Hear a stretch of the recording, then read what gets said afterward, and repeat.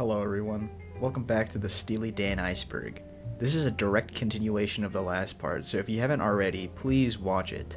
Now before we get started, I would like to mention some corrections of things that I got wrong from the last part. First is with the final entry of the last part, which mentions how Everything Must Go was meant to be the final album. This theory is actually false, since, as noted by this comment, Fagan did approach Becker in regards to producing another album, but he declined due to his health problems during that time. So no, Everything Must Go wasn't meant to be the last album, but it was unfortunately left that way. Another smaller mistake that I made was with the song You Got the Bear, where I said that it was only performed live once. However, it was actually played 4 times throughout 2011, as noted by this comment in setlist.fm. With that being said, let's just get right back into the iceberg.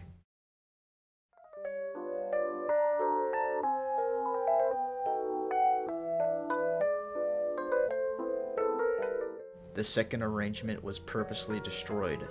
According to rumor, the deletion of the second arrangement was no accident. Supposedly, Becker and Fagan purposely destroyed the song out of spite against MCA so they couldn't have a big hit from Gaucho, therefore making less money from it. The duo allegedly made up the junior engineer accident story for interviews in order to cover up the truth. This theory doesn't make that much sense considering that MCA did get their big hit in Hey 19 anyway, but it's a theory nonetheless. Charlie Freak is a true story. As this entry states, the song Charlie Freak was supposedly based on a true story. According to this account, Walter Becker met a homeless man on the streets of Brooklyn who wanted to sell him a gold ring. Like in the song, he was given about $20 in exchange for the ring, but he spent it on drugs and overdosed. Eventually, Becker found him dead, so he went home to write about the experience. This whole thing seems illogical and baseless, but don't worry guys, I can confirm this story is true. My uncle was the homeless guy, and now he works for Steely Dan. Heartbreak Souvenir was sold on eBay. Allegedly, a reel containing the mythical Heartbreak Souvenir from the Lost Gaucho was sold on eBay in the early 2010s. According to this email, it was sold for about $900. One person approached the buyer in an attempt to purchase a .wav file of the reel's contents, but they were verbally berated after the suggestion. Taking into consideration the supposed attitude of the owner of this reel, as well as the fact that this may be the only existing copy, it's very possible that this demo may never surface publicly. 11 tracks references. There were 2 lines in 11 tracks of Whack that I noticed were in reference to earlier parts of Steely Dan's history. The first is in the album opener, down in the bottom, with the line, "Here in the suburbs where it's hard to tell if I got the bear or if the bear got me," which is a reference to the Asia outtake, "You Got the Bear." The second is one I'm not too sure about, but it seems plausible. In the song Cringe Maker, the line "Down in the kitchen now it's dog eat dog" could likely be a reference to the song Dog Eat Dog from a film soundtrack that Becker and Fagan did, which I will talk about later. However, I'm not totally sure that it's a reference per se, since Dog Eat Dog is also a pretty common figure of speech. FM, AM mix. Since AM radio stations weren't going to play a song promoting FM, there exists an edited version of FM which replaces the word in the chorus with AM. The people who made this edit simply grabbed the A from Asia and put it over the F.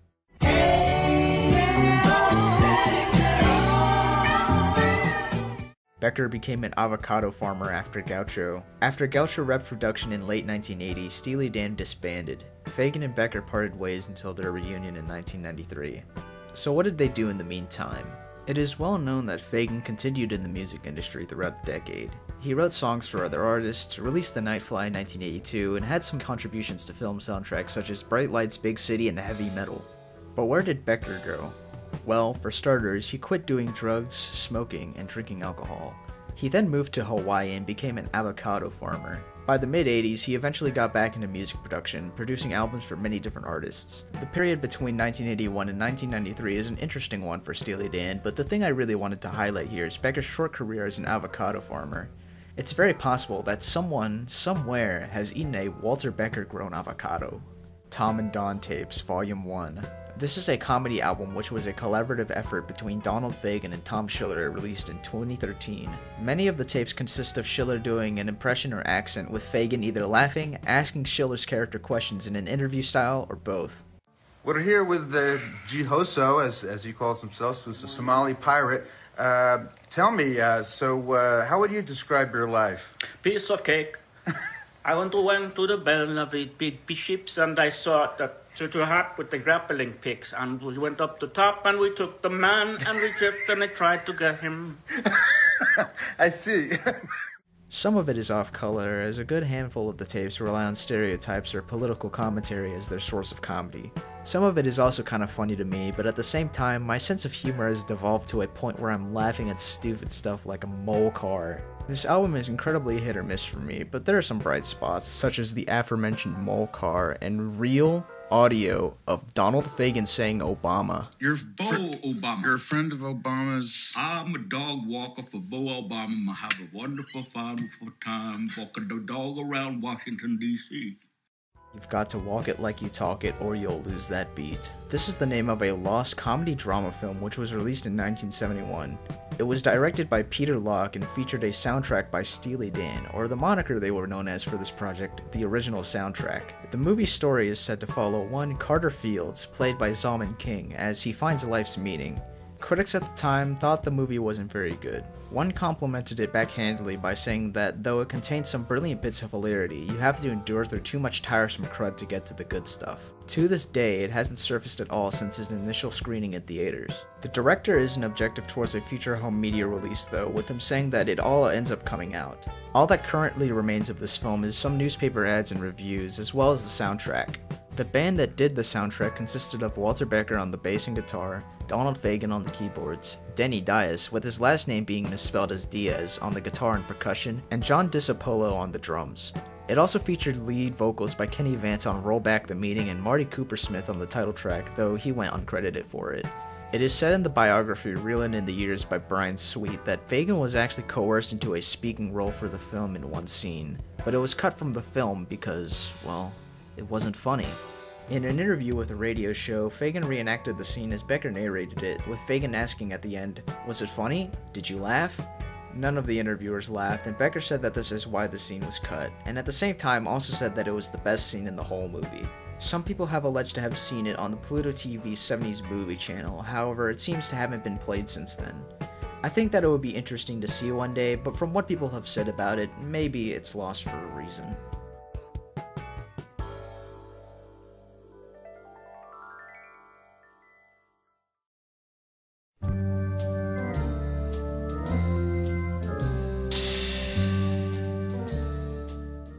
Your Gold Teeth 2 Abridged Live FM Broadcast Remastered, FM Broadcast Ellis Memorial Stadium, Memphis, Tennessee, 30th of April 1974 Remastered. Very weirdly, if you try to search up Your Gold Teeth on Google, this is the first thing that gets suggested.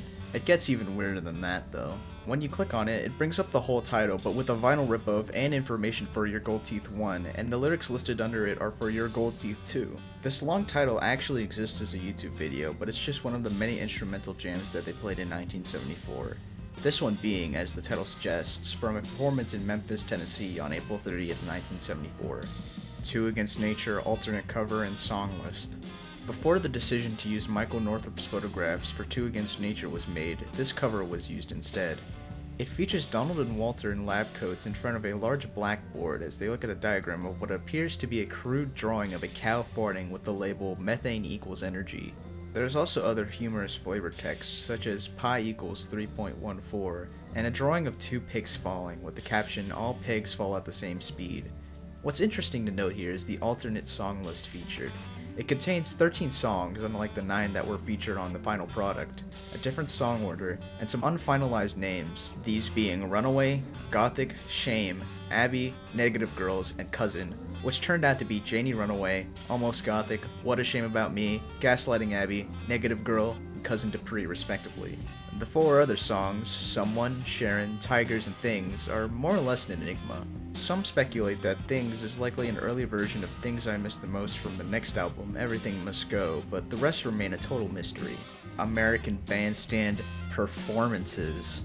American Bandstand was a music performance and dance show which was hosted by Dick Clark and aired between 1952 and 1989.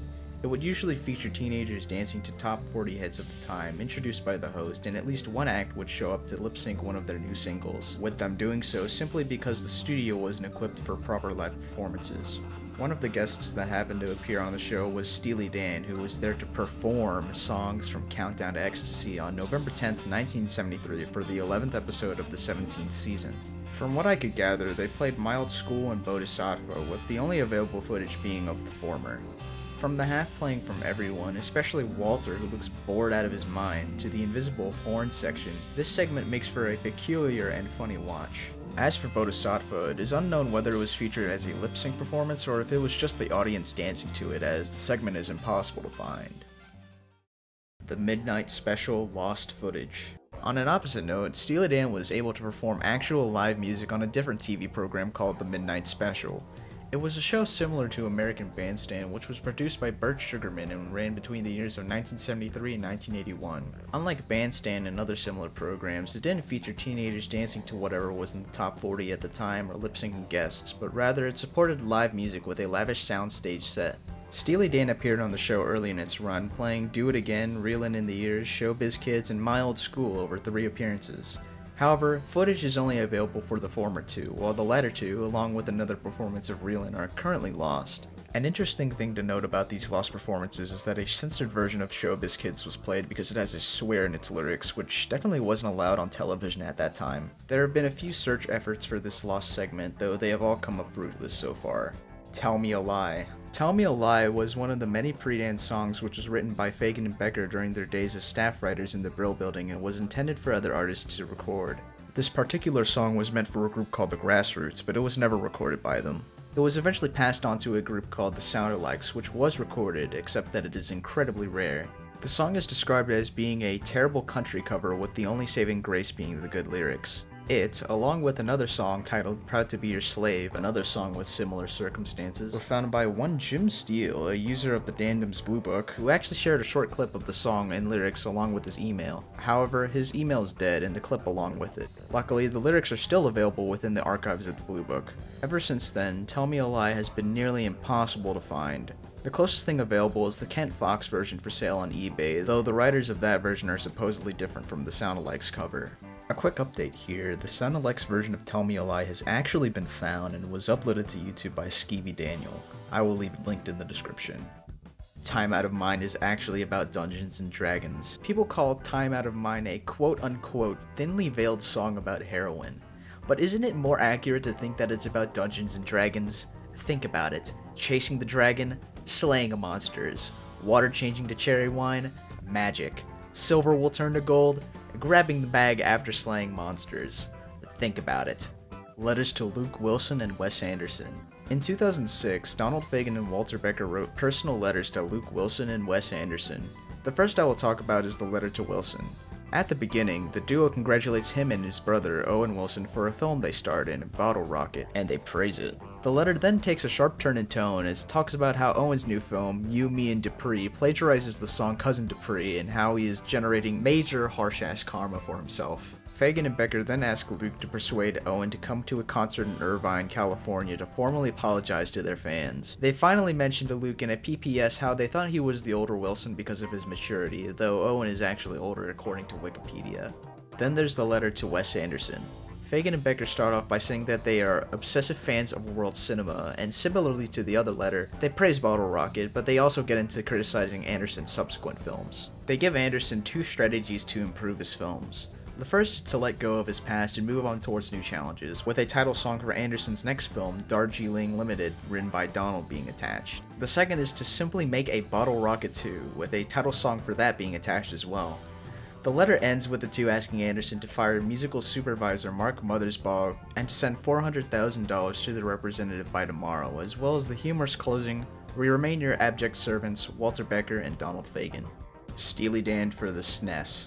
Steely Dan has had many popular video game adaptations in the early 90s for the Super Nintendo, which includes Super Dan World, Walter's Time Machine, Donald is Missing, and of course, the super classic, Super Steely Dan. However, these games have become lost media over the years, with no working copies ever surfacing. Found cartridges simply showed this anti-piracy screen and turned off the console, bricking it in the process. I remember when I was but a young lad, I had a copy of Super Dan World, but it bricked after 19 uses.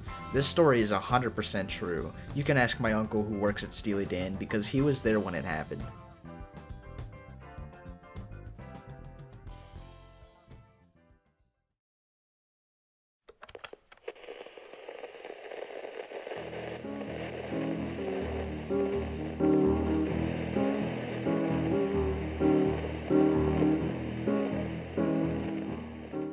Countdown to Ecstasy hidden speech. In 2 of the songs on Countdown to Ecstasy, there are some elements of speech hidden within them: Showbiz Kids and King of the World. King of the World's hidden speech occurs in the instrumental break between the second chorus and the bridge. It sounds like it's coming out of a megaphone and it's hard to make out, but from what I heard, it's Walter saying something along the lines of, "Earth to Dan, I think my face is on fire. Is this a bunch of beasts or a bunch of crap?"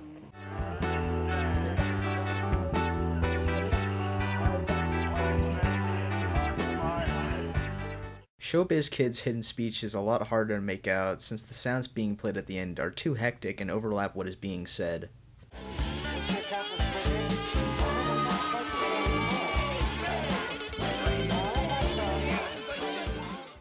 1972 Texas tapes. Apparently, recordings of live performances from 1972 do indeed exist. These recordings are said to be from October 28th and October 29th in Houston and Arlington respectively, where the Dan opened up for the Kinks. Over the course of these performances, songs which haven't had live recordings surface, such as Fire in the Hole, Change of the Guard, and Dallas were played, with only a fool would say that being played as an instrumental jam, similar to how Your Gold Teeth 2 was played in 1974. It is unknown whether or not Dallas was a song they regularly played during this time, or if it was played because they were in Texas. More notable is that the songs meant for David Palmer, Megashine City, Take My Money, and Hellbound Train, were also confirmed to have been played during this era. However, these recordings remain in the hands of a private collector, who I will not mention by name out of respect for their privacy.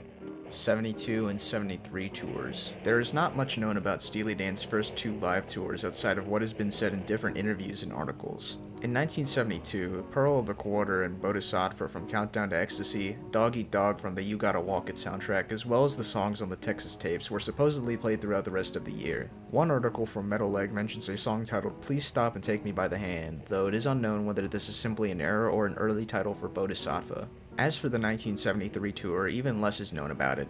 Sources say that a mix of Can't Buy a Thrill and Countdown to Ecstasy songs were played, along with a cover of My Boyfriend's Back by the Angels, which was sung by the female backup singers. Another strange song allegedly played during this period was titled Make It Shine, which could either be a typo of Megashine City, I Mean to Shine, a song that Fagen and Becker wrote for Barbra Streisand, or something different entirely. One account of a 1973 show claims that in Salt Lake City, the band came out in Steely Dan-themed baseball jerseys for the encore and even threw baseballs at the crowd.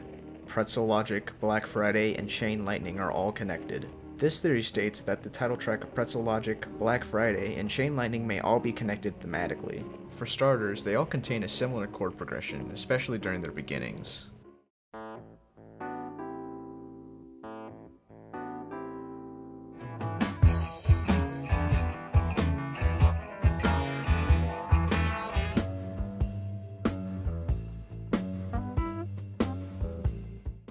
But how else are they connected? I theorize that they're all connected by history. Pretzel Logic is obvious, considering that, as mentioned in the last part, it's about time travel. It mentions different figures and events from history, one being Napoleon, who was the Emperor of France from 1799 to 1804. Then there's Black Friday. The song isn't named after the shopping craze, but rather a real event in 1869 where the gold market crashed due to a conspiracy between investors. Finally, there's Chain Lightning. This one isn't too clear, but many believe that this song is about the reminiscence of former Nazis about the fascist dictatorship. The Nazi SS insignia is sometimes described as Chain Lightning, and the little man mentioned in the song is probably Adolf Hitler. Also, in one of the Chain Lightning demos, Fagen is heard saying 40 years later before the second verse. 40 years later. These are interesting connections, but at the end of the day, it's just a theory. The Asia sweatpants. Apparently, these really ugly Asia-themed bootleg sweatpants were sold for $120. The design consists mostly of Asia and Steely Dan written in strange hot pink and bright teal colors, which is totally opposite to the sleek red, black, and white design of the actual album. It also has a weird-looking pink flame on the right pant leg, and lyrics from Deacon Blues plastered on the left pant leg, as the old Steely Dan logo sits above them. I honestly feel sorry for anyone who bought these. A quick disclaimer here, these next 2 entries deal with somewhat offensive subject matter. I'm not trying to start any sort of political discussion, nor am I condoning any sort of prejudiced behavior. I'm just trying to inform you of things that I was surprised even happened in the Dan's history. If you don't want to see them, skip to this timestamp. Otherwise, let's continue. Fagen and Becker wrote a song with the N-word in it. Technically speaking, Donald and Walter did indeed write a song with the N-word in it, however, they didn't actually write it themselves. The song in question is Deja Vu, Uptown Baby by Lord Tariq and Peter Guns, which heavily sampled Black Cow for the beat. In order to get the sample cleared, they gave Fagen and Becker an advance payment of $115,000, 100% of the publishing royalties, and full writing credits for the song, which technically means that they wrote a song with the N-word in it. That also means that this is technically a real Donald Fagen quote. Pretzel Logic blackface ad. There exists a blackface version of this Pretzel Logic advert where instead of this knockoff Desperate Dan type character, a minstrel is holding the album instead. I get that it's supposed to represent the narrator of the title track who says he'd love to tour the Southland in a traveling minstrel show, but even for the time, it's an incredibly bad taste. I mean, it's made by British people, so what do you expect? On a side note, the Desperate Dan ad was actually made into a standee to advertise Can't Buy a Thrill, but was supposedly removed from stores due to copyright infringement.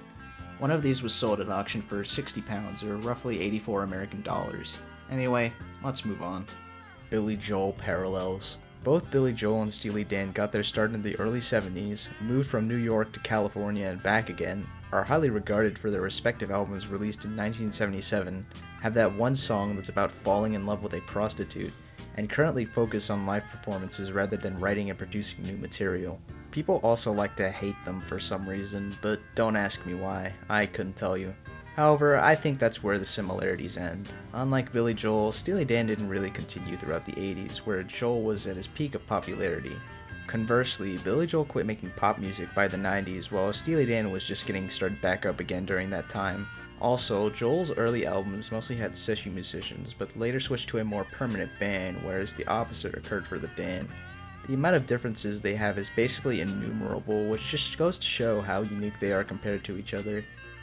Steely Dan TV commercials. There are a small handful of commercials for Steely Dan albums that appeared on television throughout the years. One of them is for Asia, which opens up from the announcer saying, "Welcome to the land of Steely Dan," to an Asian woman in a garden of sorts. Welcome to the land of Steely Dan. Another is for Two Against Nature, which features miscellaneous pictures, quotes, and footage on a CGI television similar to that of the cover of Plush TV Jazz Rock Party, but more cartoony. There's also this incredibly cursed advert for the very Best of Steely Dan compilation album featuring the Steely car. The last one I would like to mention isn't technically for Steely Dan, just one that featured them, but never ended up airing. It is said that there is a Lost Schlitz beer commercial which features a jingle done by the band with bilingual narration from Donald Fagen, who spoke English, and Jeff Baxter, who spoke Spanish. The commercial was rejected by Schlitz because the Spanish word for grab in the line, "When I get home from a hard day's work, I grab for all the gusto I can get," has a second meaning, which is, you know, the commercial is still lost to this day. Pearl of the Quarter 1971. Pearl of the Quarter is a song that likely goes even farther back than its feature on 1973's Countdown to Ecstasy and when it was played live in 1972. The story goes that singer-lyricist Mark Winkler auditioned to be Steely Dan's lead singer in 1971 before they hired David Palmer, and he was given a reel that contained an early demo of Pearl of the Quarter, among others. Winkler was then asked to learn the songs on the reel for the rest of the audition, but he ended up not making the cut. This version of Pearl of the Quarter probably still exists, but it is unknown whether anyone else other than Winkler has possession of it. We gave you the best of everything! Where did I go wrong? How could you do this to me?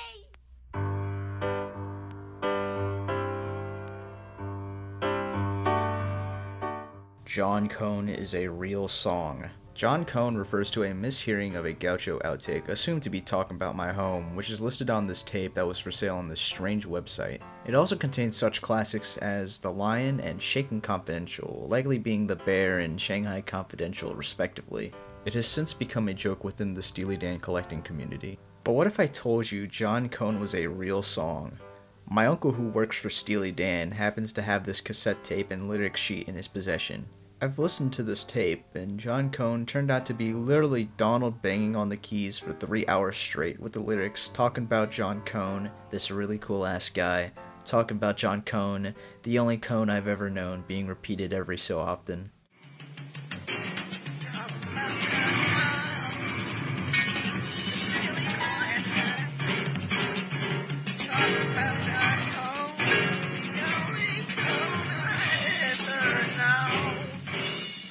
It just goes to show that everyone should have an uncle that works at Steely Dan. The 8th guitar solo. There is a legendary unreleased version of Peg that contains an elusive 8th guitar solo, which was so incredible that they couldn't use it and had to settle for Jay Graydon's solo instead. I think that it speaks for itself.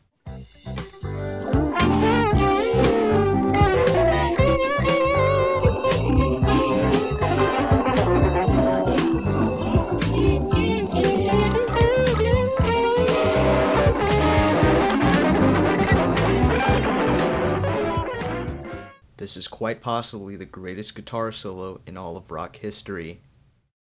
The significance of 409. Think about it. Running time of Almost Gothic, Janie Runaway, and Book of Liars, 409. Time on the clock on the Night Fly cover, 409. One of the few dates that the Dan has only played once, 409. Formula 409 surface cleaner, 409. What does 409 mean? Well, 409 is a 3-digit number, and 4 plus 9 is equal to 13. Subtract 3 from that, and you get 10. Why is 10 significant? It can mean so many things. Lost 10th tracks on 2 Against Nature and Everything Must Go, a 10th studio album, but it's even more likely that this means absolutely nothing and I'm making all of this up. It's just a funny coincidence. Or is it?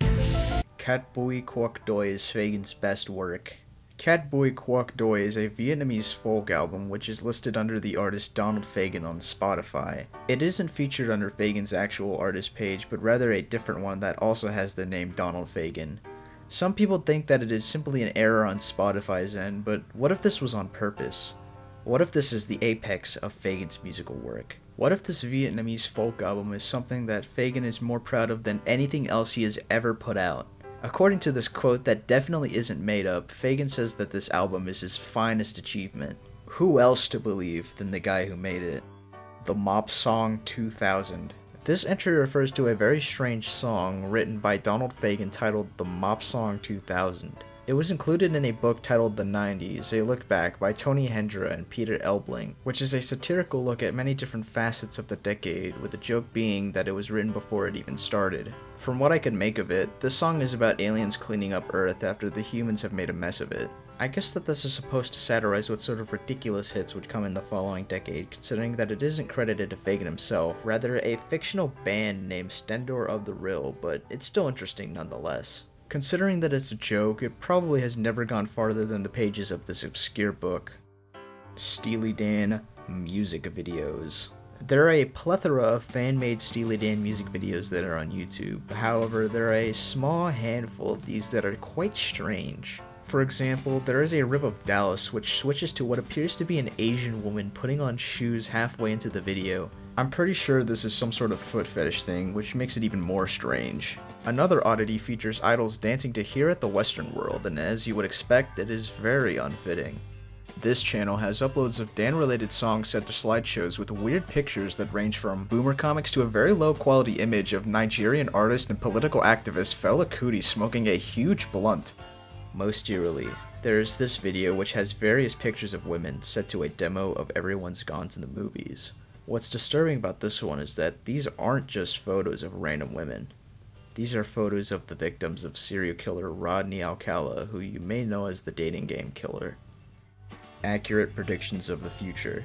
Similar to popular reality TV series The Simpsons, Steely Dan has been able to correctly predict the future through some of the lyrics of their songs. One notable instance of this occurring is with the song Rose Darling, which is about a husband having an affair with a mistress. Believe it or not, this is an accurate prediction of the Clinton-Lewinsky scandal in 1998. Showbiz Kids, which is about the superficial lives that Hollywood types live, predicts the rise of social media influencers, specifically those on YouTube and TikTok, with the line, "Show business kids making movies of themselves, you know they don't give a fuck about anybody else." Most strange of all is Don't Take Me Alive, which is an obvious and accurate depiction of the Kenneth Lamar Noyd Domino's hostage situation in 1989. 13 years after the song's release. The second arrangement, Demo 3.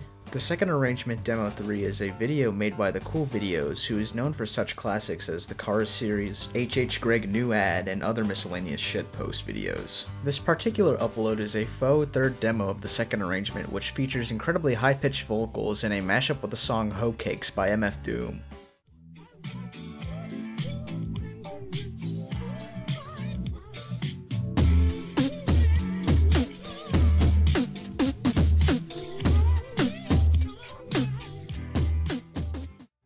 As much as I'd hate to admit it, this is where it all started for me.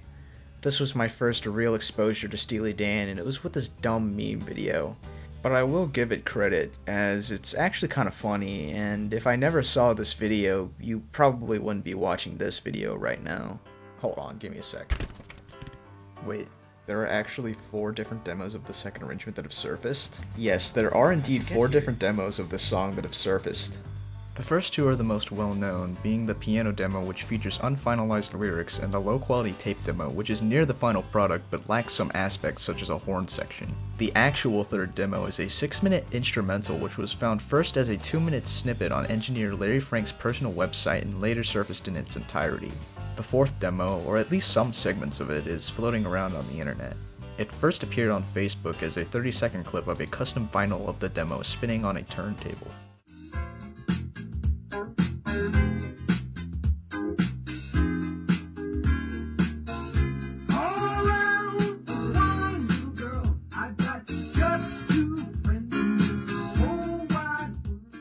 It appeared again as the closing segment of a radio special titled Steely Spins, hosted by British DJ JP Paddock, who owns a work tape that contains this demo, among other outtakes. Babylon Sisters, Time Out of Mind, Glamour Profession, Second Arrangement, My Rival, and Third World Man. This clip has since caused drama within the general Steely Dan community, since Paddock intentionally speaks over the demo as it plays. He even puts a delay effect on some of it, as in his own words, "Just gotta be careful with them bootleggers." DSstudios has a great video about the currently lost second arrangement demos, being this one and the tape that was found by Roger Nichols' family last year. I will leave it linked in the description. Steely Dan is the only member of the band. There is only one guy that has ever truly been in the band, that being the inventor of the blues himself, Steely Dan. Walter Becker and Donald Fagen were just 2 guys hired off of the street by Dan in order to represent his band in press material and live shows. His first known song is titled Oily Penguin Blues, being believed to be released in 1913 with a man named Tommy Johnson on an acoustic guitar. Ooh, penguins. I hate them. They're so wrong. I hate the penguins. Yeah, they're so cringe. This whole time, the only brain behind the entire operation of Steely Dan is Steely Dan himself. What I have here is quite possibly the only footage available of this man, and today I will share it with the world. So, here it goes. Hello, it is me, Steely Dan, Steely Dan. I won those Grammys that time. Don't forget to listen to my new song, Gold Teeth 2. Remember what they say, go back, Jack, and do it again.